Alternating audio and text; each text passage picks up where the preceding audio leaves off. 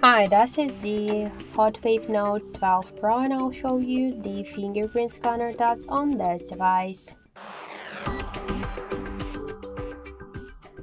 So I just set up my fingerprint to the scanner on the power key button, and now I'll make a couple of tries to unlock the device with my fingerprint, and we'll see how fast this option is and does it works. So let's start. 1, 2, 3, 4, 5. So as we could see, the fingerprint scanner works here fast and correct, and we just unlocked the device successfully without any problems.